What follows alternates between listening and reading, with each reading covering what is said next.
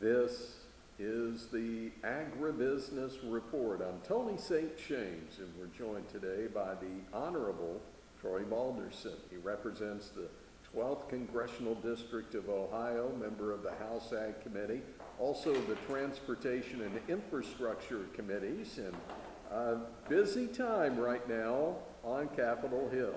It is, and good morning, Tony, and thank you for having me here. But yeah, we're running pretty hard already this morning, but you know, we're getting after it. Let's talk about an issue that really has maybe the bright light is shining on it now that we've gone to so many Zoom type meetings, and that's the problems with rural broadband. Do you see those? I see those every day, and we get constituents calls every day. We get emails every day regarding that. That is something that we've been dealing with in the state legislature when I served in the state legislature also. You bring up something that, you know, with this pandemic, there have been some things that have shined through, unfortunately, with this. But, you know, one of those is there's something else we're engaged in is telehealth. And, you know, being able to access that and allow people to do that. But when we go in the district and when we have our Ag Advisory Committee in the district, I mean, that's one of the top three issues that we talk about, and it's the lack of and the connectivity that issues that people have. And, you know, so many farmers are operating their business over the internet now and their sales and everything. So I think we're going in the right direction. I want to see us continue to go in the right direction. We're going to, you know, continue to work hard to make sure it goes the right direction, make sure there's infrastructure in place as we deal with that issue.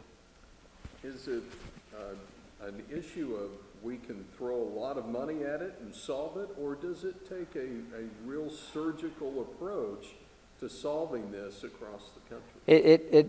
It's surgical. I mean, it's just not you can't just throw money at it. I mean, and sometimes the government has a tendency to just throw money at everything, and that's not the correct way to do it. You know, we've got to look at this and look at the, you know, the challenges that are out there. And you know, in the region, in my home county that I live in, I mean, it's about the infrastructure and the lack of infrastructure. So, I mean, I think we need to focus on, yes, some money, but also focus on, you know, where that last mile is, that last 2 mile of services, and working with those constituents. And you know, we need their input too, and they need to be engaged in that. And I talk to constituents, and they say, "Look, Troy, I pay $79 a month now for broadband. I hardly get it. I'll pay $150, $175 if I know that it's going to be there and it's going to be reliable." And we need to, you know, make sure that that message gets out there. You mentioned the importance of that last mile, if you will, and maybe that's a good segue to H.R. 2486, and that's the Haulers of Ag and Livestock Safety Act.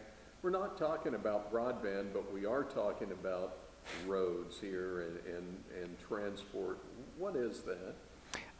It's a time frame, a time allotment that our haulers have, and you know, during this pandemic, again, this is something that, you know, was an issue for what time they would be on the road, and you know, that organization, our haulers, stood up in this pandemic, and for the last year and a half, they have stood tall. They have been consistent. They have gone on a daily basis doing what we need to do.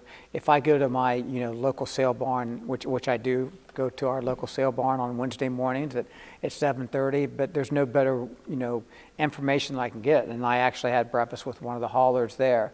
And when we talk about this issue and the importance, and look, they're going to do the right thing, and we just need to make sure that, you know, let them make the judgment and the decisions that they need to make, and how we go about doing this. And I think there's a path for this bill. We did pass out of committee last week, out of the Transportation Infrastructure bill, some infrastructure language. This didn't actually make it in there, but you know, we're going to continue to work hard on this and make sure, because it is such a big part of this congressional district. So good to see you. Thanks for the work you're doing, and we good to see you wish you a lot of success throughout the rest of this session. Thank you very much. I appreciate it. Again, it's the Honorable Troy Balderson, representing the 12th Congressional District of Ohio, on today's Agribusiness Report.